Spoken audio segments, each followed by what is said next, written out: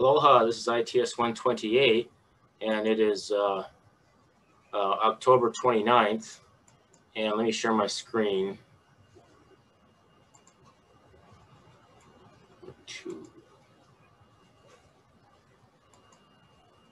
And just take a peek at La Lima here. Oh, I have La Lima up here. We go. Oops. Oh, here we go. And 128. And so we are in, we're at Thursday of week 10, I guess. And so we're going to finish up chapter 6. No, we're going to finish covering the text of chapter 6. So next week we can focus completely on the labs. And last time we got as far as, let's see if we look here, we can see how far. We covered 6.4 through 6.7 almost. Let me open my chat here.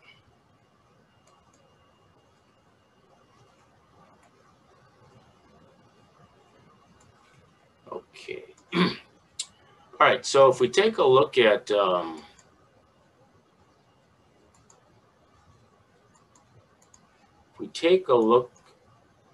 what am I, oh, yeah, here we go. Take a look at chapter 7. I think we got is, okay, I remember covering this problem here. And I don't think we did these challenge activities. Let's see, this is branches inside loops. Okay, let me take a look at my notes here. I'm going to put these notes here, and I don't need this up anymore.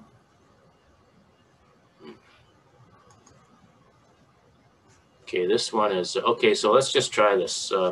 I'll put the functions of branches with branches / loops. Okay, so this thing, it defines a message, or defines a function called print message, and if the message that comes in as a parameter is the length is greater than 7, it just displays out the words too long. Otherwise, it displays out the message.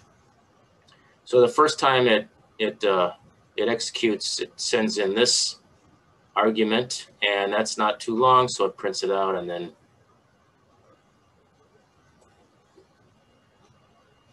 so it prints it out, and then the next time it sends this in there, and it ends up saying that it's too long. So I'll do one. I want to try to get through all the sections today, and then at the end I'm going to talk about one of the previous problems we had.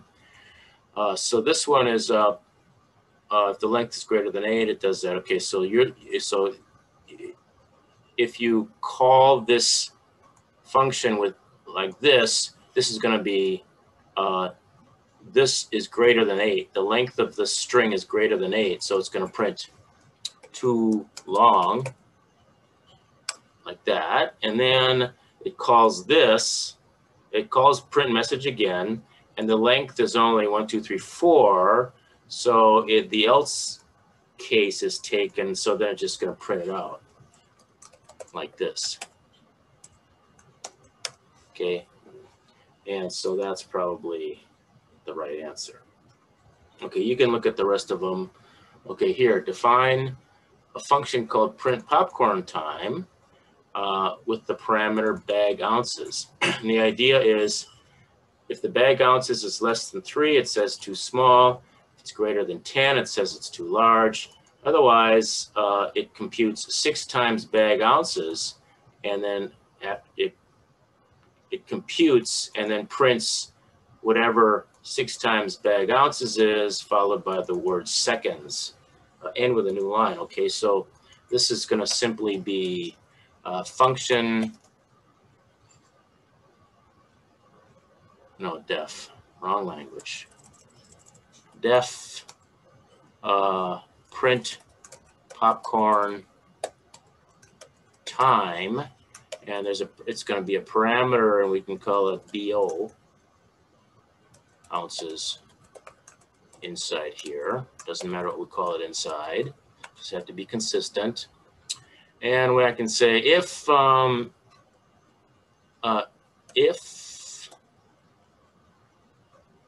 ounces is less than 3, then I gotta print too small. If ounces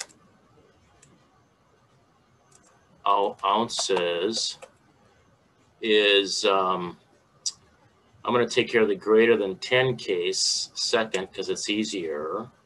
If it's greater than 10, I want to print too large. Yeah. And else compute bag ounces followed by seconds. I'm going to just say S equals 6 times bag ounces. And then I'm going to say print S comma seconds. I hope this.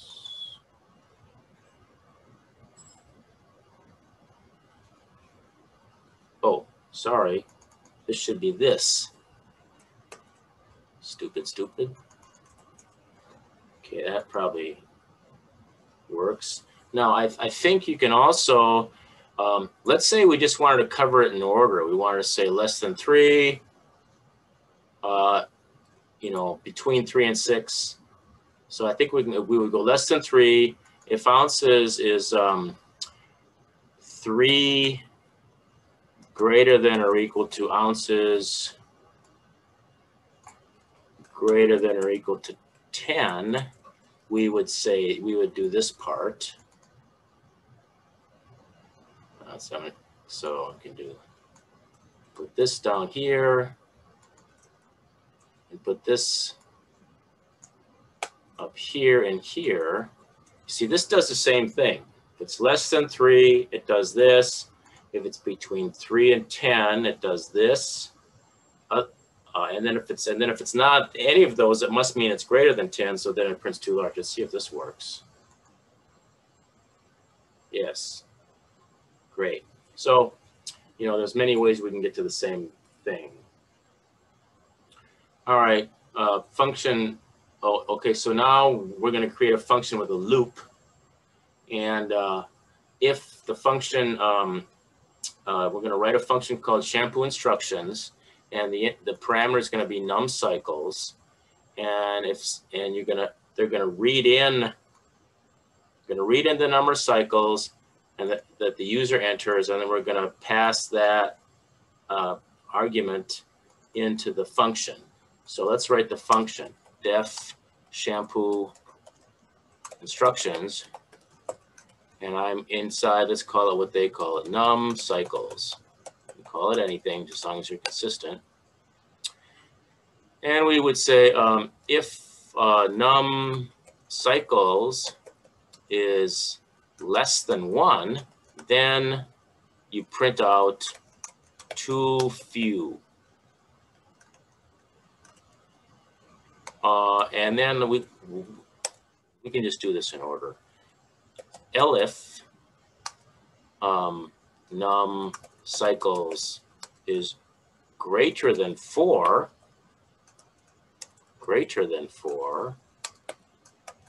then it's you print too many.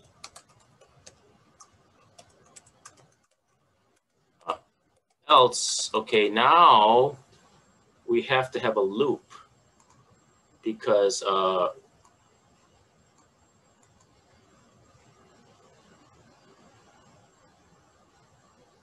where n is the cycle number. Okay, so now if we have to print out, like, let's say the guy enters, so the legal things they can enter is 1, 2, and 3, 1, 2, 3, and 4. So valid. So so this can be, and I'm just going to put a comment here. I think I can do this. It's going to be 1 or 2 or 3 or 4. Okay, so because if it's less than 1, it does this. If it's greater than 4, it does this. Otherwise, it's going to do this. And so we want to have a loop. Let's say it's 2. We want to print out something that looks like this. Okay, so if the guy enters in a 2, we want to say 1, lather and rinse, 2, lather and rinse, and then we're done. If the person types in 1, we would just output 1 lather and rinse. The person types in 4, it will be 4 of them here. 5, it would say too many, and if it was -1 or 0, it would say too few. So we're just going to have a loop here, and the loop is going to be if it's going to have to at least be 1. So so 4, 4,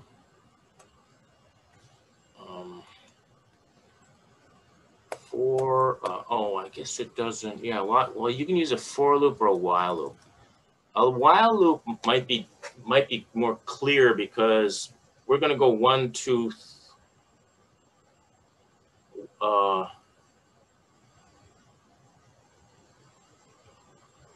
We'll start at 0. Okay, so I'm going to start out as cycle. I'm going to say cycle equals 1.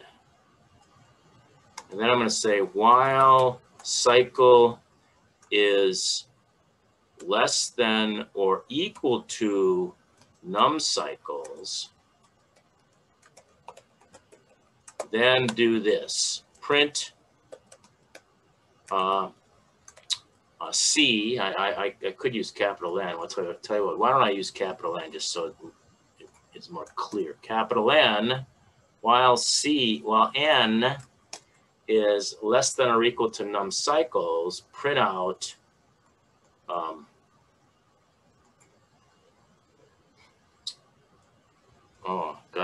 we gotta print out that colon thing.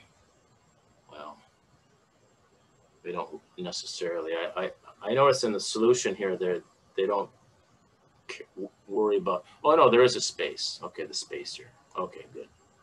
Space there. Okay, there's actually spaces there. So first print N, and then print lather and rinse.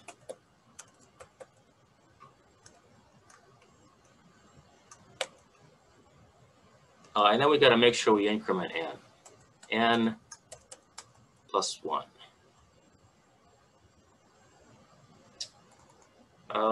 Now this is not going to.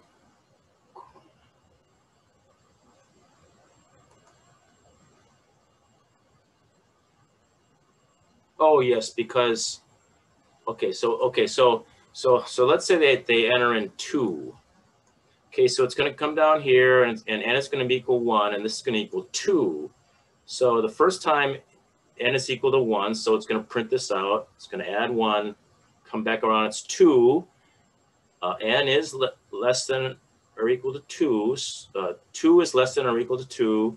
So then it prints this again, and then it increments by 1, and then it comes back around, and N is equal to 3 at that time, and num cycles is 2, and so then it'll stop. And it's got to print done somewhere. So maybe it prints done after the while loop is done. Oops, got to do this. Print done. Period, yes. Okay, this probably will work. Let's see. What did I do wrong? Oh, haha. Should be lowercase r, and I printed out uppercase R. Well, anyway, you can fix that. Let's go on. I want to try to buzz through these right here. It's 3:30 only. Okay, so functions are objects. Okay, so all this means is that an object is just a is like a variable. It's like we're going to learn about classes and objects and making instances of classes which we call objects in general. Right now, the objects that we've only been dealing with are just variables. Variables, a variable, a scalar variable like y is just a single thing that can hold one value, and you can change the value of it. And then we have lists and sets, and a list is a single, it's an object, and it happens to be, you can add to it and change stuff, and then sets and so on. So each one of those things is an object. Well, and you can pass objects in when you're writing functions. You can pass an object as an argument, and the function can accept that object as a parameter and then do stuff with it or do stuff to it sometimes. And then it can also pass back a value, and the value is actually an object. So everything is an object. Functions can be objects also, which means you can pass a function into a function. So you define a function, and then you define a couple of functions, and you define this other function, and you can pass a function, and then the function that accepts it as a parameter will do something with that, probably operate on some other objects. None of this might have made sense. That's okay. Let's go on here. In this section here, it sort of kind of tries to explain, kind of gives a rationale or explains to you this whole idea of a function being an object. And really what they're saying is a function is like a chunk of code. And it's a bunch of code statements, and that's how we define them with a bunch of statements. But then it goes on here in this text here, goes on and sort of explains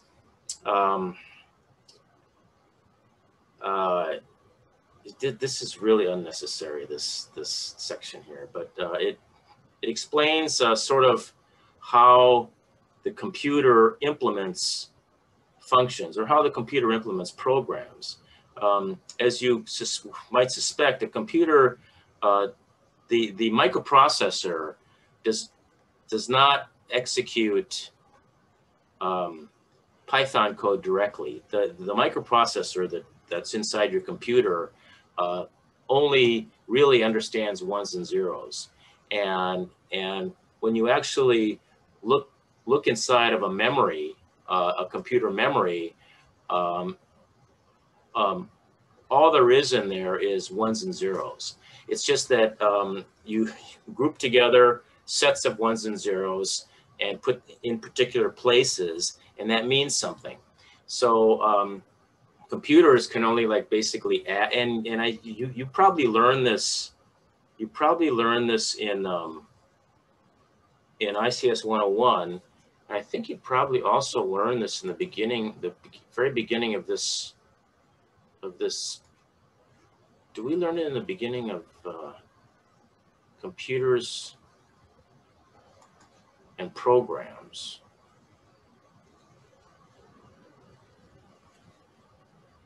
Yeah, computer memory, computers, ones and zeros, just a bunch of ones and zeros like this, okay? And there's ones, here, look, simple processor instructions. This is the kind of thing that microprocessors understand. These are, this is one microprocessor instruction. This is another microprocessor instruction. And in fact, it's not even ADD. It's like some code of ones and zeros means add. And some codes in ones and zeros are referring to where the X is. And some other codes of ones and zeros are going to be just a value here and so on. And it's a different set of ones and zeros that refer to multiply. So here we see this example here. In the memory, it's just a bunch of ones and zeros, which is interpreted by something by the microprocessor. And so, really what's in there is this. But at the lowest level of programming, which is assembly language programming.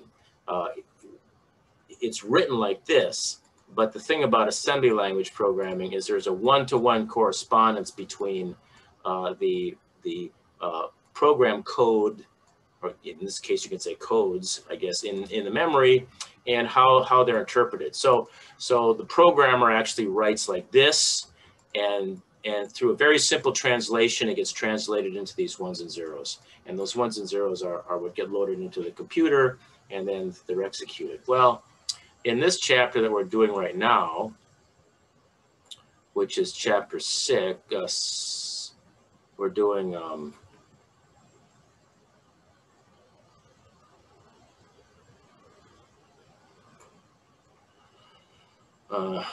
we are in functions are objects.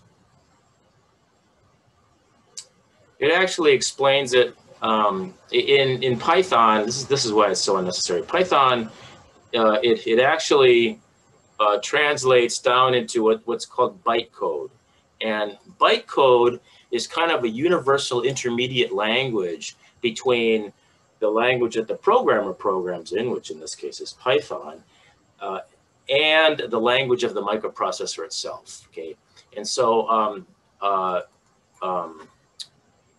Oracle, or whoever invented Java, came up with this nice intermediate language called bytecode, so languages can when you're implementing a language, all you have to do is implement it where you're translating the lines of the Python program down into bytecode, and then something else can translate the bytecode into the actual machine code. So for different microprocessors, the bytecode translator would be different. The bytecode is the same, and then on top of the bytecode, you have the language that the programmer is actually programming in, and that can be Java, it can be Python. And so the Python compiler, the Python translator, or the Python interpreter in this case, will take your Python code and it translates it down to bytecode. And then some other vendor will take the bytecode and translate it into whatever kind of microprocessor that your computer is using. And so there's like a two-step thing. And this here is sort of explaining kind of what bytecode is. And you see it's similar. It's similar. It translates very nicely into the microprocessor language.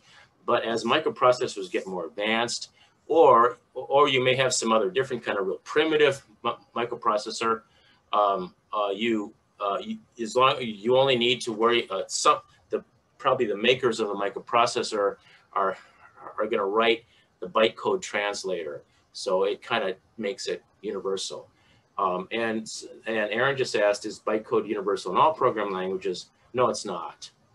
In many of them, but no, there's still a little bit of inefficiency. If you're translating down to bytecode and then you translate from bytecode into the language of the microprocessor, there's going to be a little bit of inefficiency there. The most efficient way is to translate from Python or whatever language is directly into the microprocessor language, and traditionally that's how most compilers work. And then there's the competitors to Java, and that would be Microsoft C# is the direct competitor to Java. They both address the same market. They're same kind of restrictions. Last time we talked about dynamic typing and static typing and all. It's just the characteristics are the same, but they're competitors. And C# code translates directly into whatever the Intel microprocessor is, and Java translates to bytecode, and then bytecode, and like so Java is more universal.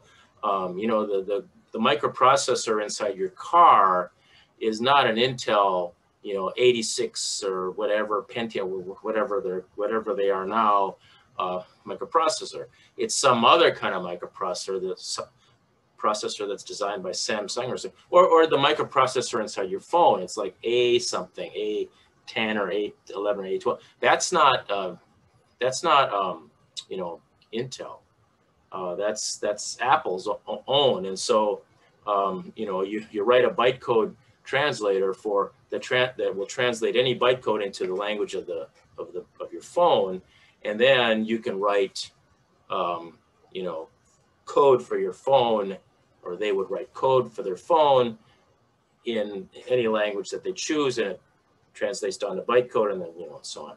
So anyway, so this is not very important, is my kind of my point. But what we're learning, what we do learn here, is that you can define a function, and you can use the function, and then you can say something else is equal to that function, and then now you can use that something else just the same as if you were to how you did it before. And so what actually goes on here is that first let's see what happens when I do this. So that gets defined, that gets translated into bytecode probably, and then this thing executes, and I guess prints that out. No, when this thing executes, it executes this and prints it out, and then it comes down here, and then it's going to set, so this is the next statement to execute. It creates this new name called FUNC, and now that is the same as that, and so we can use FUNC the same as we use that. All right, so you have to recognize here that, you know, it's here when we're setting, we're saying that this is going to be a function, and so you notice there's no left and right parentheses here, so it's like this name is now equal to this name, whatever this name is, whatever this variable is, or whatever this object is. Now this object can be referred to it by this name, and then so since this is a function, then you can do this. So anyway, so and here's the point: functions can be passed as arguments. Okay, so down here we've got here we have a function called print figure. We have a function called print figure. Okay, this funny little program will print a figure. It'll either print something that looks like a monkey, or it'll print something that looks like a human. And you notice the body is the same. The body part is the same. What's the only thing that's different is the head. Okay, so we define this function called print figure. That's a good.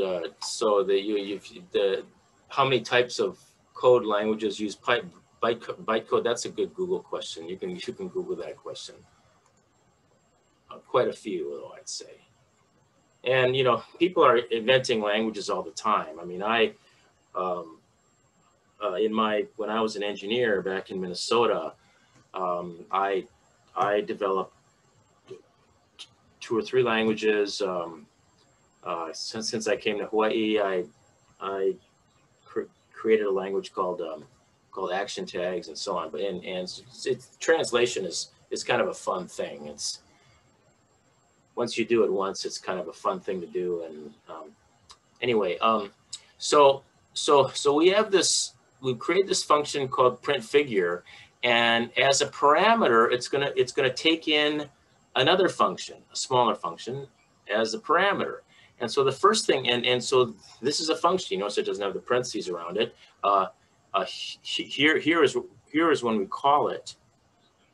We're either going to call it with the monkey head function. This is the monkey head function, and this is the This is the human head function.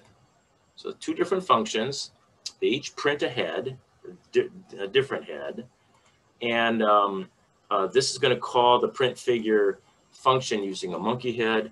And this is going to call the print figure function using a human head. So we're passing a function name. And so when this thing comes along, it's going to take the function name, and inside this, we're just going to refer to it as face. You know, it's going to be a face, monkey face or a human face or human head or whatever. So then the first thing we do is we print out, we execute face. And when we execute it, we put the left and right parentheses. So we execute the face. And so it's either going to do this face or this face, depending on what this is, which is dependent on how it's, whether we're calling it with this or with this. And then after it prints the face, it's going to print the rest of the body. And so in this little program, we say, you know, enter 1 to draw a monkey, enter 2 to draw a human, draw a human. So choice is going to take on the value of either 1 or 2. And if choice is 1, it's going to print the monkey. If choice is 2, it's going to print the human.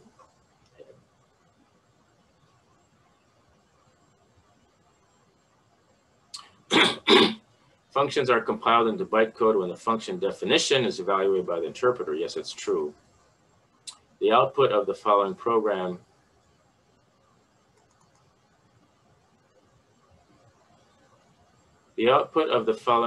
is meow, and we're supposed to say whether it's true or false.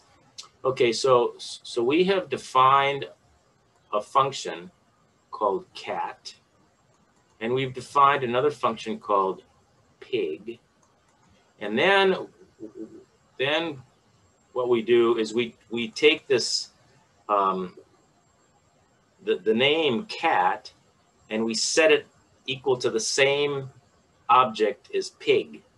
Okay, so this actually actually cat is no longer this. Cat is now this. So then when you execute this, it's gonna execute this function, because this is equal to this. So the answer is false, because it doesn't print meow, it prints oink. See, because cat is equal to pig, it reassigns the pig function object to the variable cat.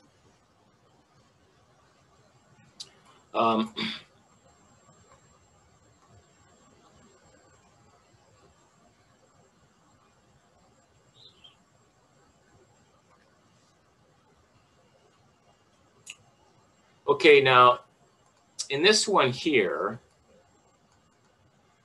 we have a function called myfunc1, and we have another one called myfunc2. And here we're actually adding the functions together themselves. We're not adding the evaluation of the function. We're adding the object function. Remember, the object function is some bytecode, it's a bunch of bytecode. Whereas if we do something like, if we actually execute this thing, we are actually causing the bytecode to execute, and it's going to result in if there's a return statement, it's going to result in an actual value. So if this had left and right parentheses, and this here had left and right parentheses, then we would be adding together whatever those functions evaluated to. You know, they would execute and spit out a value, and then you'd be adding those two. But we're not doing that. We're adding the actual bytecode plus this bytecode. Does that mean we're concatenating them? And you know, they aren't numbers anymore. It's a chunk of little code. So this doesn't really make sense, because plus it's likely not defined, and so this is going to be it doesn't return a valid value, because adding the objects, you know, the plus operator is not defined for adding two objects together. The plus operator is defined for adding two numbers together, and the plus operator is defined for adding two strings together, but not for adding two actual functions together. All right, but this will work, because this thing here is going to execute and evaluate to some value, and then you're taking that value, and that is a argument now to this function. So this passes, okay, so the expression that passes the myfunc to function object as an argument, no, this statement is false because it is not passing the function object. It's passing whatever that function evaluates to. You know, you're passing this thing will first execute and then be replaced by some value, like a number maybe, and then that is used as an argument for this to execute. So this one is also false because it's not passing a function object. It's passing it's passing the value after this is executed. Hope that made sense. All right, it's common errors. All right, a common error is when you're copy pasting stuff. It's like you're going to say, oh, I've got the Celsius to Fahrenheit function, and I want to create a Fahrenheit to Celsius function. So you just take this and you copy it and you paste it over here, and then you go through and you change the stuff, and sometimes you forget to change everything, and you end up, there's an error in your function. And in this case, you copy it over and you change the name and you change the parameter, you change the temperature equation here, you calculate Celsius, it's this, and you got all that right, but then you forget to change what is returned. Duh. All right, so be careful of that. Okay, another error can be like you write this whole function and you forget to put the return statement. Okay, so you execute the function, it doesn't return anything. It's going to return a none value, and that's because you didn't put in a return statement. Or you could have put in a return statement, but somehow you have multiple return statements, and it executed on a path that didn't have a return statement at the end of it. So that's that. So here we're just being asked to create the new function. So they're telling us, okay, so we got this, we have this Celsius to Kelvin function already, and we're supposed to write a Kelvin to Celsius function. So you can put that here. It ends up being like similar to this probably. Kelvin. Oh, but this is Kelvin. All right, so you can do that. Just make sure you when you do copy paste, make sure you fix everything and fix the return statement at the end. Okay, so now we're going to talk about scope of variables, and this is all kind of obvious stuff, but just got to reinforce. So Aaron asks, in what circumstances do you use a return? Well, you always use a return if you want your function to actually return a value. So if your function, if you're using the function inside of an expression, then it's got to return a value. And if it's ever on the right side of an assignment statement, you're using it as an expression or using it as part of an expression. So it has to return a value. Let me see if I can find a quick example here.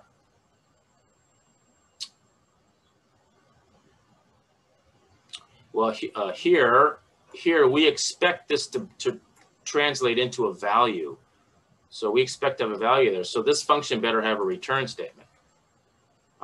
Whereas if you have something else,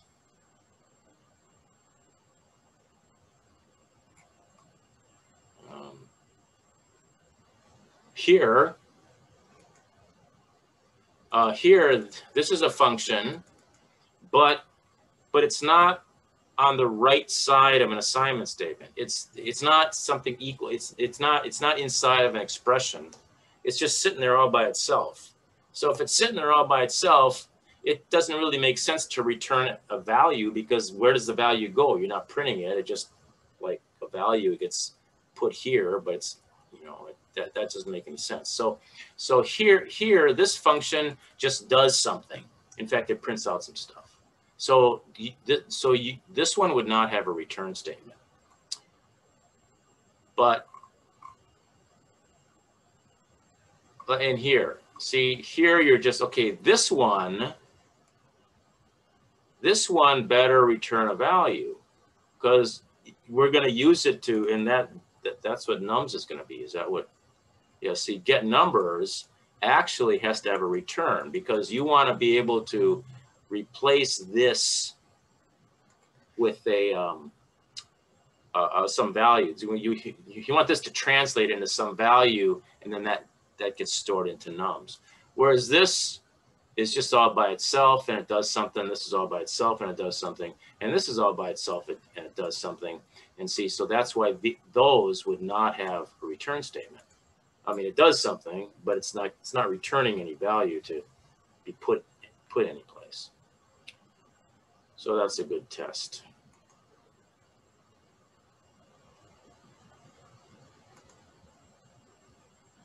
Common errors. Scope. Okay, scope is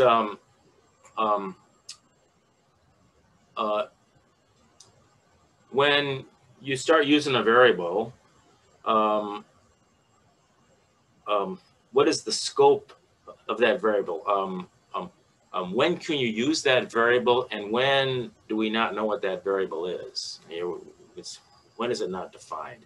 Well, anything that's defined, where you start using it outside of any functions, this variable is going to be visible when you're outside any functions. Okay. This variable here, total inches, we only see that inside this function. We only see that inside this function. So that's the only place it makes sense. If we try to use total inches outside here, it's not defined out here. It's because it's internal to this function. And so this variable and this variable are said to be local scope. It's local to the function. And these are global. These are said to be global scoped variables. Now, it turns out that global scoped variables are actually visible inside a local function, but you can't change it. Can't change it. You can only see it. So you can use it in an expression, but you can't assign a value to it. You can't assign a value to it unless you declare it like you're going to assign a value to it. So here in this example, for example, we start using this variable called employee name, and we set it equal to something. And then we go in here, then inside this function, which, by the way, the only time this executes is when it's called, and here's where it's called. Okay, so when this is called, then this thing executes, and when it executes, we declare this employee name variable is global, and so then we can actually change it. So by changing it, we have it. It's going to be on the left side of an equal sign.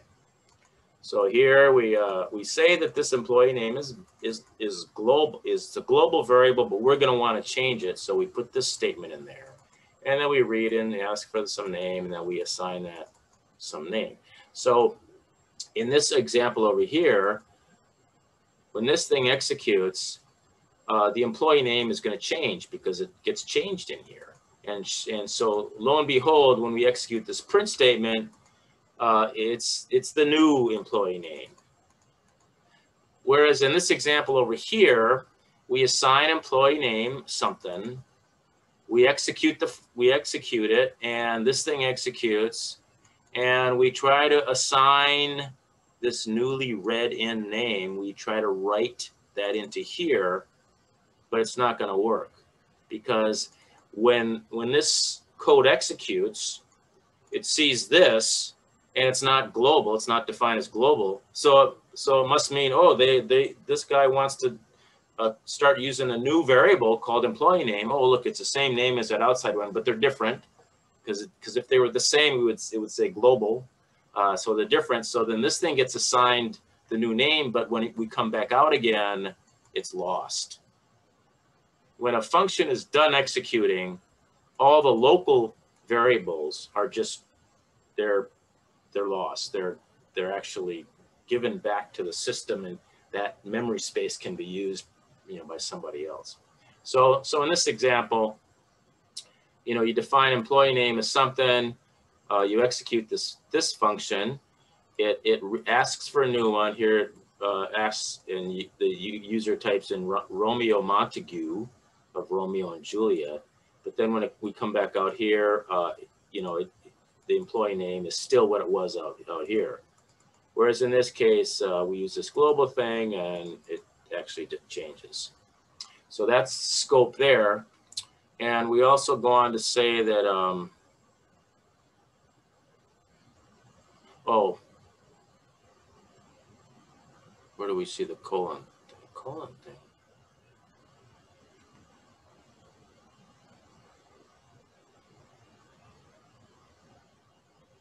Yeah, that's true. Okay, now I guess, okay. So that's a scope. There's actually a third scope. There's a system scope.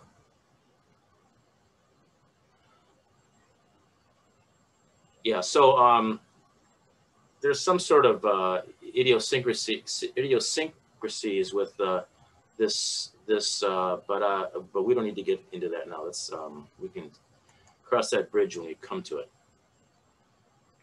Okay, namespaces. Okay, so we're still talking about scope, and we're talking about how we decide which scope of a variable is in, and so we have this concept called a namespace. And a namespace is actually, it's a list of all the variables. There's like the global namespace and the local namespace, and local namespaces come and go as functions execute. A function is executed, local namespace is created, it's used, and then when the function's done, the local namespace goes away. But then if the function is executed again, a new local namespace is created, and then it's, like that. And so here we have X, Y, and Z, and we got this, if you execute this thing, this thing executes, and so X goes there, this thing executes, so that goes there. And then the X plus Y executes, and it takes the X, takes the 5, takes Y, replaces the Y with a 100, and then it adds them up, and Z gets stored there.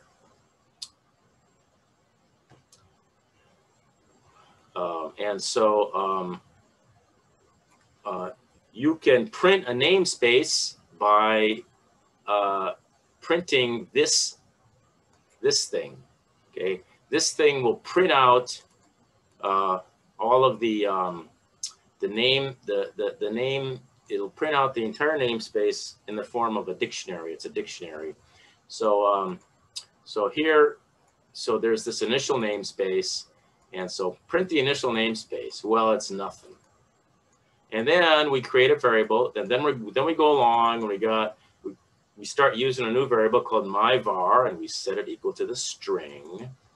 And then we print this, whatever this is, and then we want to print the globals again. So this is what's printed here. And now the namespace has one variable, it's called myvar, and when we print that, this thing comes out. The name of the variable and what its value is. Now here, and then we go along and we define this function. It's just a dumb function. It's got a pass statement in there, which means we're going to address it later. And then we print out this again, created a new function. And then now when we print out the globals, there's two of them. There's one, this name is, and it's actually a function, so it looks like it's represented like this. And then the second one is my var is still there. It's still there, and it still has this value. And what this is, says it's a function, and this looks like an actual memory address. It's like an actual memory address. And so this, it's probably it's the memory address for the bytecode.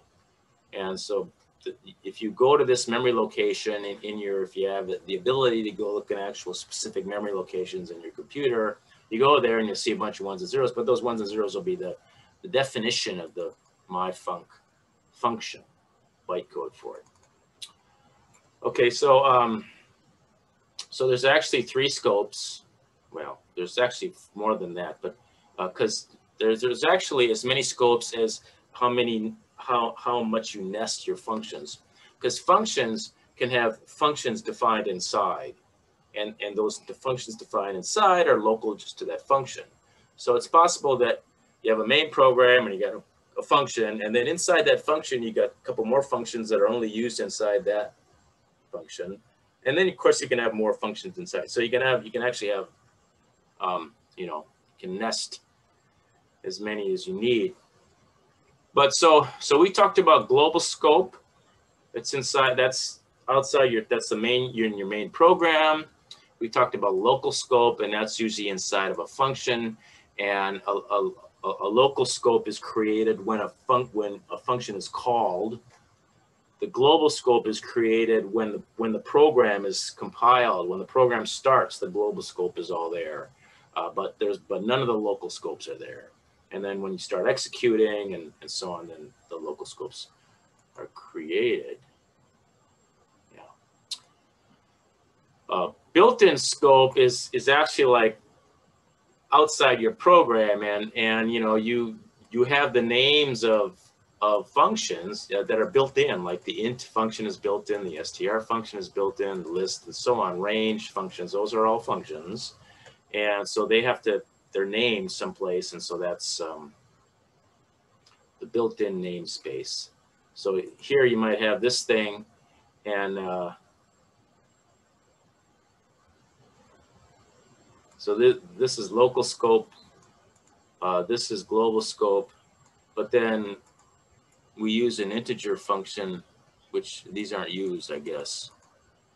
So that would be the built-in namespace.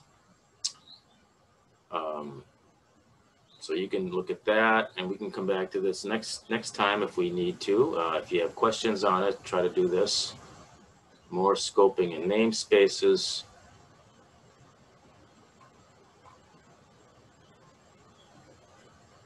What does this do now? Let's see. We define this function, and we go down here in the next.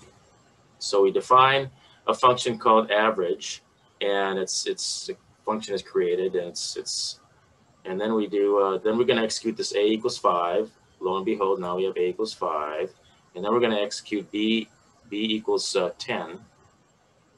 So now is b equal 10, and then we're going to execute the next statement, which is going to take a and b together, add them, and store them into a variable called temp.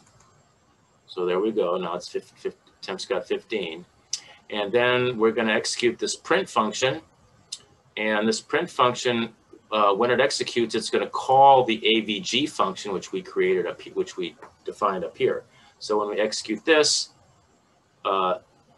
we need to call this AVG function, and so so it's AVG with the parameters 5 and 10. So A and B is 5 and 10. So this gets set up, and this is what's passed. And now when this thing executes, it actually doesn't do anything. Then this thing actually executes this thing here, and so this temp is created, and it's basically takes 5 plus 10 equals 15, divides it by 2, stores that into a new local variable called temp. See, it's not the same as this one. It's its own inside here. And then it returns this temp value. So that means this becomes the return value. And so that's going to be replaced. That's going to replace this. So boom, this thing finishes executing, and we see this thing, it prints out. And then the sum gets executed, which is this. And the point here is that this temp is different than this temp. So let's keep moving here.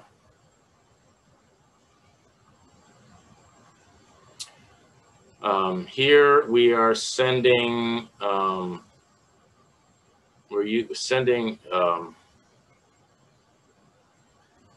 function arguments and mutability. Okay, so there's pass by value and pass by reference, or I guess here we're calling it pass by assignment, pass by,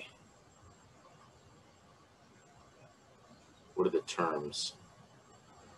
Anyway, well, sometimes when you're passing, when you're passing something like an object,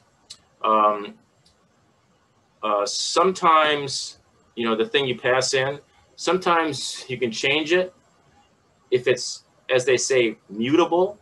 If you can mutate it, then you can change it. And so if you can mutate it into something else, so some things that you pass in are mutable.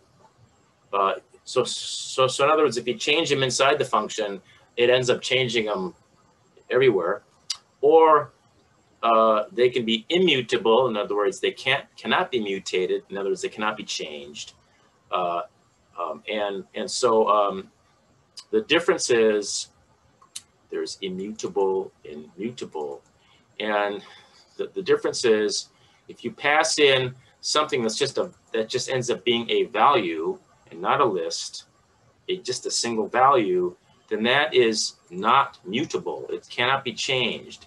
So you go in here, we define this function called birthday age, and what birthday age does is it just adds 1 to what was passed in. Okay, so pass in something like 7, we make it 8, that's all.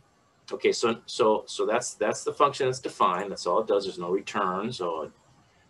And then here, here we define a variable called Timmy age, and Timmy age is going to equal 7, and then we execute this this birthday function, and it doesn't return anything. We just passes in Timmy age and does its thing, and then it's done. And then when we come out here and print Timmy age, it's going to be the same as it was. It doesn't change. So if we run this thing, we say that this thing is defined, and then we execute this, and then we execute this, which comes back up here, and we come back down, it executes that. So this age turns into 8, but it doesn't matter because we come back out here again, Timmy age is still 7. Okay, so that's an immutable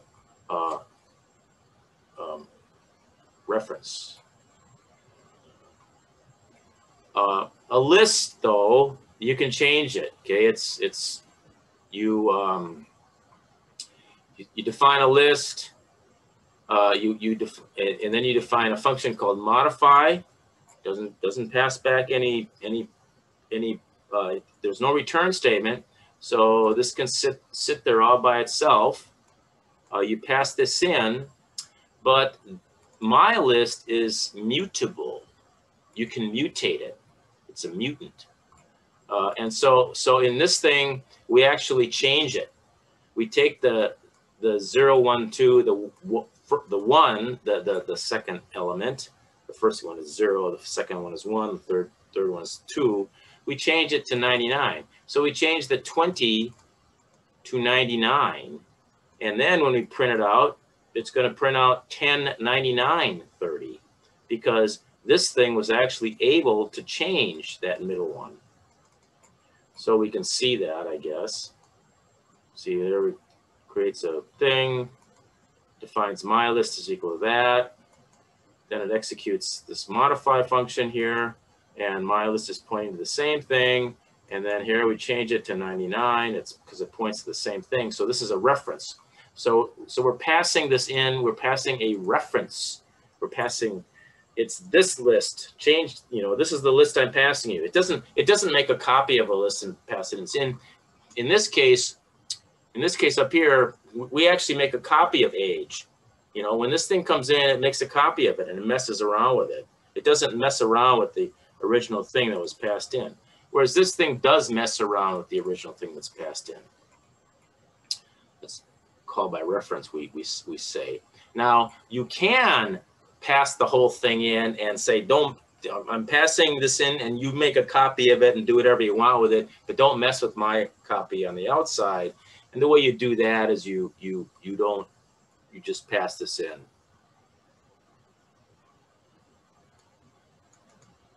I'm not sure mutable state. Is that a term, mutable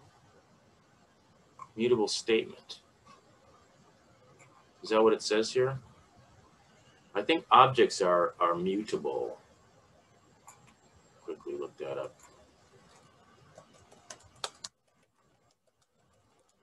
Yeah, I don't mutable object.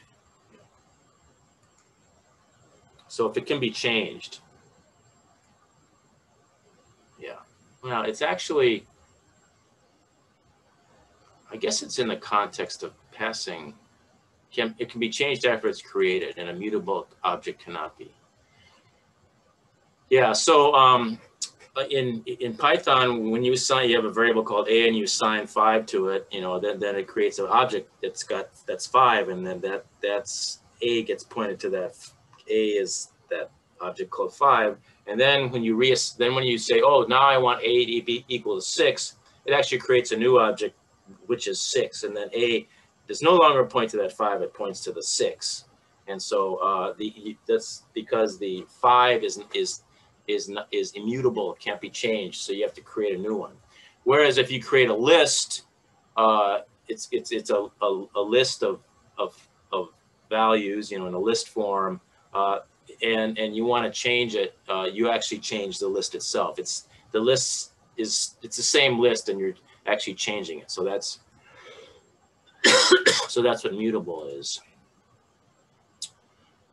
So here's an example of how it does that. And here we're actually, so in this case, we're actually passing in the list. So we're passing in a copy of the list. So in this case, because we're passing in a copy, this does not change it.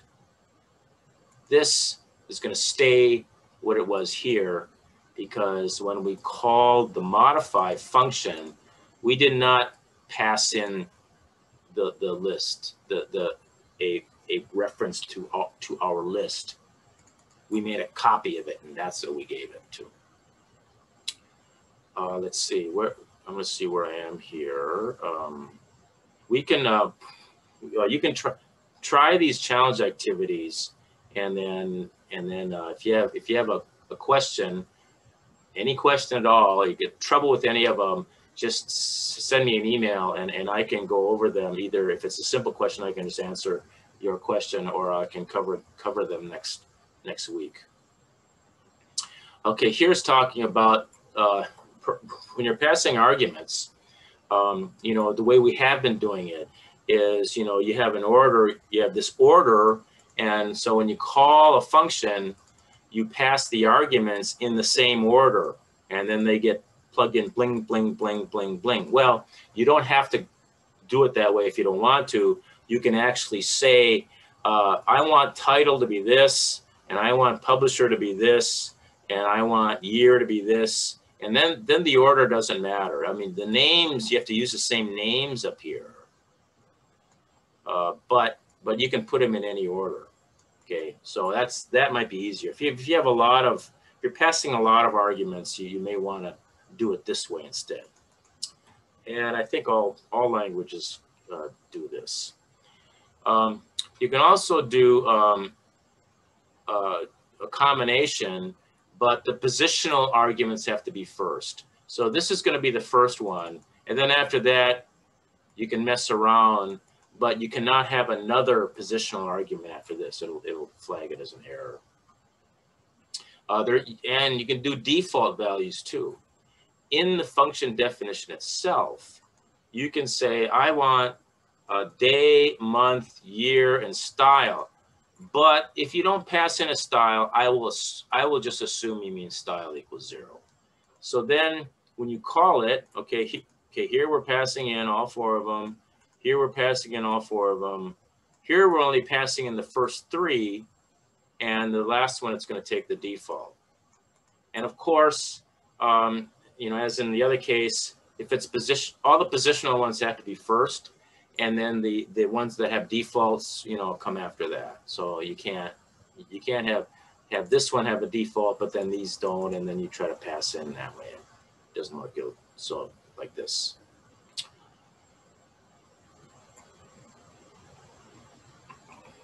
And if you want to do this, do it with a list. You got there's this funny thing where if you're bringing in a list as a parameter, and it's a list is mutable, and you might define an empty list here, and then each time you call it, the first time you call it, you might mess with it, but then when you call it again, it's not gonna start out with an empty list. It's gonna continue with where it left off before. So that, and that's because it can actually store it's mutable. So it's got its own place in memory, and it's got its own life. And if you want to get around that, it tells you how to do that here. So you're not going to use this stuff very much. Mixing, you can mix them up here a little bit.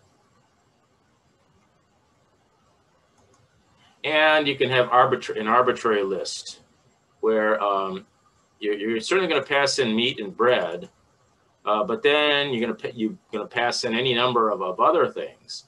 And so so this is like an array or a list, I guess. And so you refer to them by their index value. So here, arbitrary number of keyword arguments. Okay, so this is for keyword arguments where you actually define them here. The first one here were sandwiches. Okay, so we're going to pass in bread and meat, and then in this case we just want mayo on it. In this case you want bread and wheat. In this case you want these 3 things on it. And so this is going to be arg of 0, arg of 1, arg of 2, or in this case we're using this kind of a for loop, and we're going to do all of the extras in args, and so it ends up printing them out here like that. You're probably not going to use this very often. And you can also print out, you can return more than one value. Okay, so in this example, we have a function called getGradeStatus or getGradeStats, and it reads in the student's scores. And actually, what it returns is it returns 2 values. It returns an average, and it returns a standard deviation. And of course, as you might expect, the way that works is you got a definition here. You know, you go ahead and you calculate both of them. You calculate the average. You calculate the standard deviation. And when you're done, your return statement just has them both there, separated by a comma. There's the average. There's the standard deviation. And so when this thing executes, the first thing that comes back is this mean, which is average, and the second thing that comes back is standard deviation. So this thing gets plunked there, this thing gets plunked there, and then you can print them out like that. This is here, if you have really fancy functions and you want to have some kind of documentation, you can actually define this help parameter string thing. You can use it like, you know, I'm going to go into Python. I can type help int, you know, the basic the built-in functions have it already in there. So if I want help with int, I can get help with int. See, that's all the documentation on the int function. If I want to like import math, and then I want to get help with math, there's that. See, got all the helps. And so you can do this with functions that you define. You know, big deal. Okay. I've never used that. And I think this is the only language I know that has this kind of thing. All right, exit. All right, so I want to. I only have 5 minutes left. And then I may you may be interested in some of these engineering examples if you're an engineer. If you want to go into engineering, which you can do. And then after that, it's the labs. So somebody asked me about 5.10.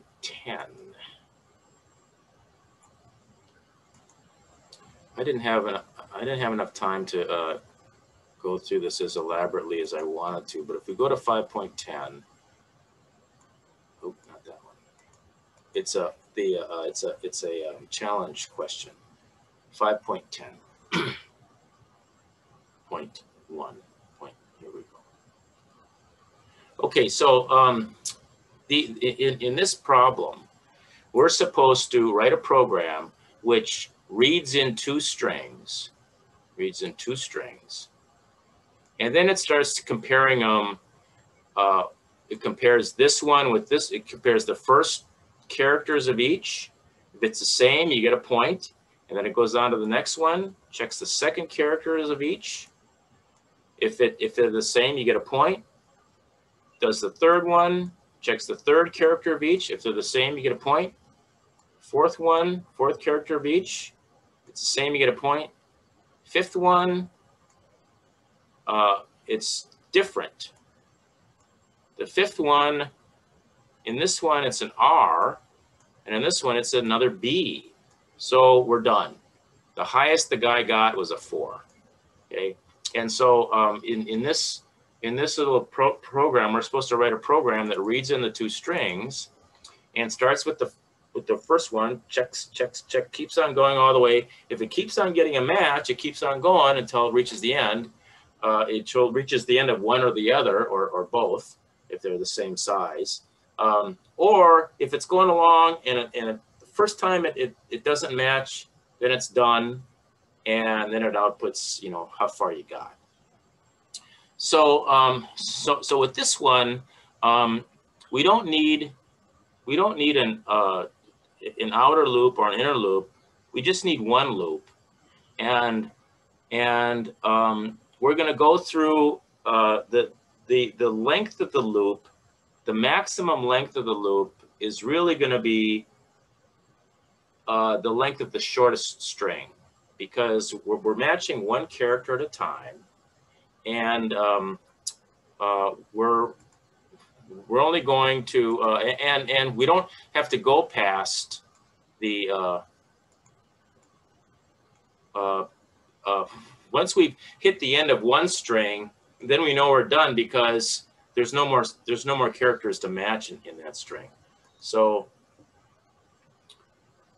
I'm going to open up a whiteboard here, and I'm just going to start writing some code here. Okay, so the first thing I want to do, and what I'm going to do, I'm going to put a bunch of print statements in here to see where we are all the time. Okay, and so in my test code, I'm not going to use this something that looks like this. I'm going to make something that looks more easy for me to track. So oops. So if I go, let me get my pencil here. Okay, so let's start with a string A. The first string is A, B, C, X, Y, Z, and I've got another string A, B, L, M, like that. Okay, how about that? So I've got two strings, and this one is 6 long, and this one is 4 long. Okay, now so I'm going to start testing. I'll test the first two. I'll test these two, then I'll test these two, and I'll test these two. And once I get there, I should stop because I'm all done because I don't get a match with that one, so I don't need to go any farther. Or if instead this was a C and this was an X, if this is a C and this is an X, I meant that to be a C. Oh, that's right, it doesn't. How do I erase that? I go like this.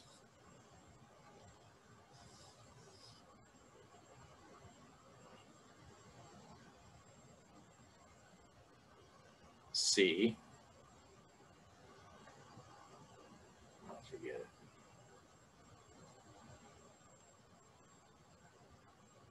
A, B, X, Y, and then I've got A, B, X. Let's say that's what it is. There's 4 in this one, and there's 3 in this one.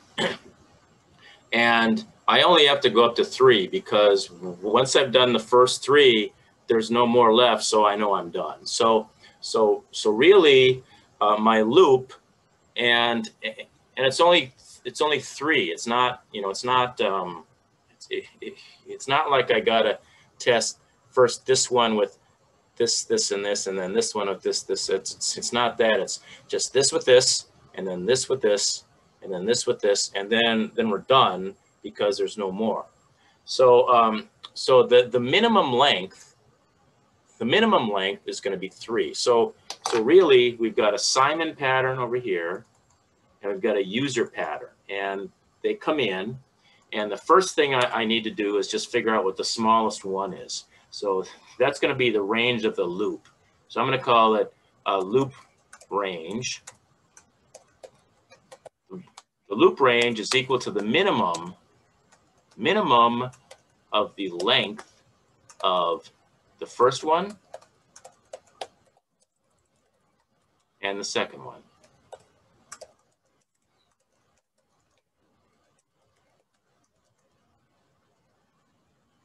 Length of the second one. The length of the second one.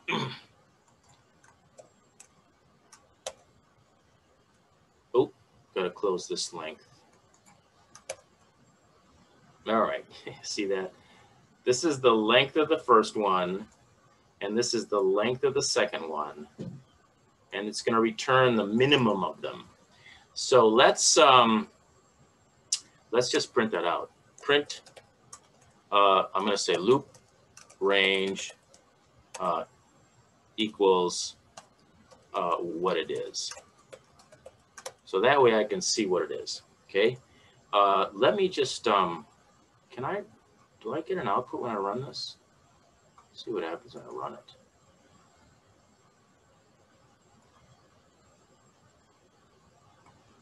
Forget it. I guess I can't do temporary stuff. Bear with me here.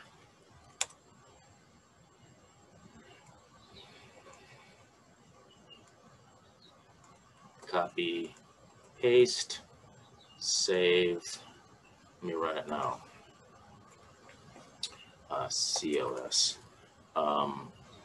Python test.py. Did I save it first?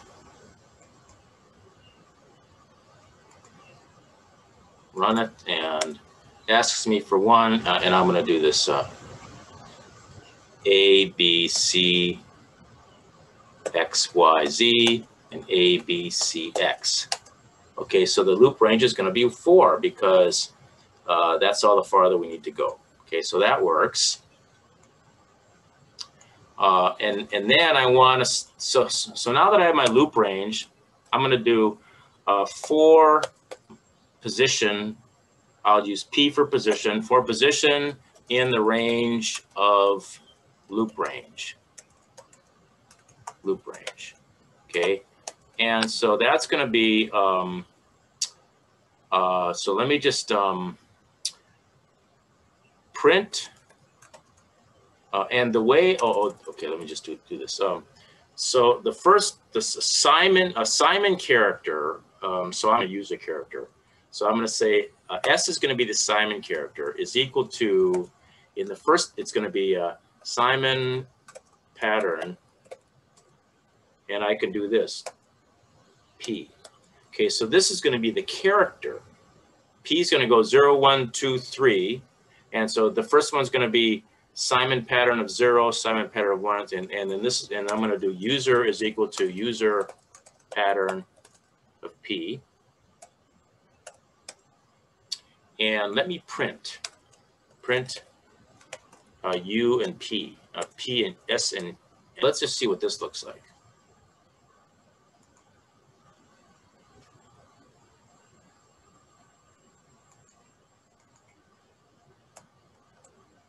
So I got to do A, B, C, X, Y, Z, and A, B, C, X.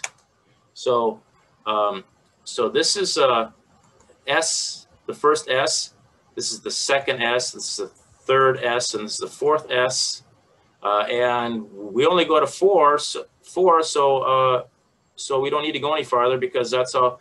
And then of course this is the same. So these all look like they're equal. So so we actually have all we need right now. So we can just say if S equals U, add 2 to user score, add 1 to it. Okay.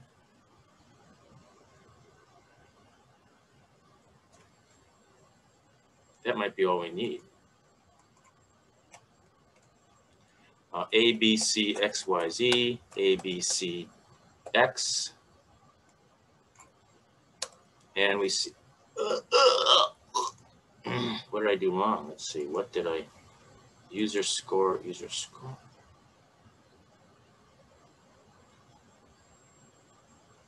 Huh. Why is it an increment? P. This equals U. Add 1 to user score. I'm all done, print it out. It didn't work.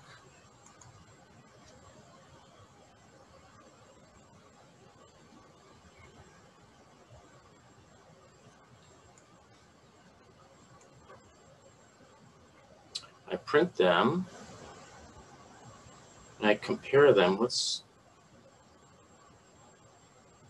Did anybody? Can anybody see what I did wrong?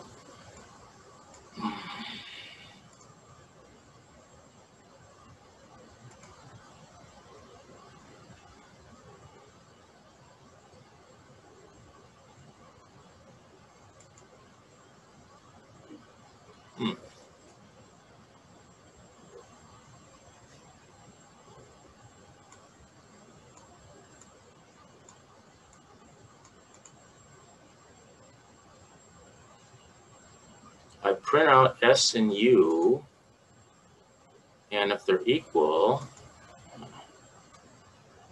I don't understand. If S equals U, then add 1 to user score.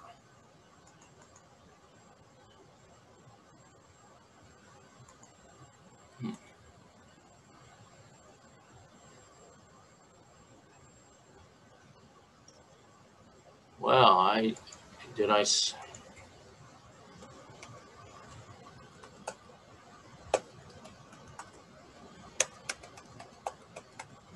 Oh, I must have forgot to save it. Okay, I must have forgot to save it. Anyway, so this is right. Okay, so so what I tried to show you here is in everything you do, you can always just throw in a bunch of print statements, and then afterwards you're gonna have to take the print statements out. But in a way here, like if this was any more complicated, I I might want to do something like, because this is inside this for loop, maybe I'm going to do this just to emphasize that it's indented here. Where here this is on the outside. This is internal, and then this is back on the outside. So it looks more. So let's try these two things. Try this one, and then try this one as a second one. And we see, is that the right answer?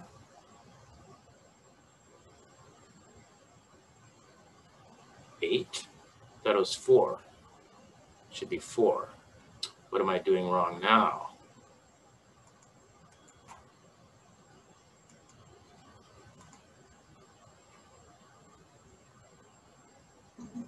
Mr. Halverson? Yes.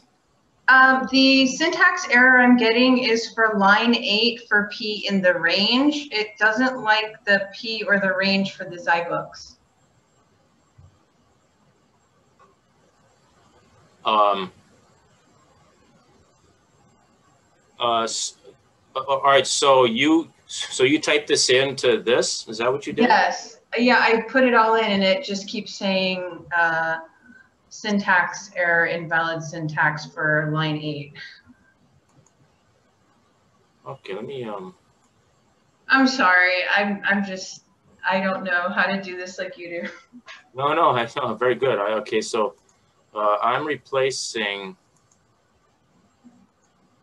Okay, I'm replacing this solution inside here with this.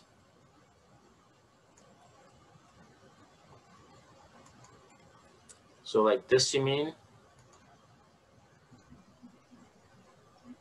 Yeah. Oh, okay. Well, okay. For definitely, I don't want this here. I don't want any of these print statements in here. That's okay. But I don't understand. I don't know why I'm getting 8 instead of 4.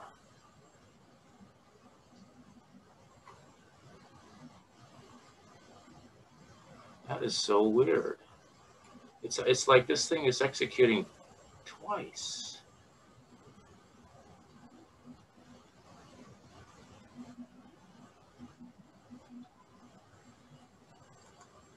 One, two, three, 4. It's like it's. Why would it be executing? Oh, I know why. Because when I hit something that doesn't match, I should exit. So this here I keep on going. So this is 1, 2, 3, 4, 5, 6, 7, 8. Okay, that's why I get the 8. So once I get something that's not a match, else. So the first time I don't get a match, then I want to exit the loop. Is that how I exit? Break.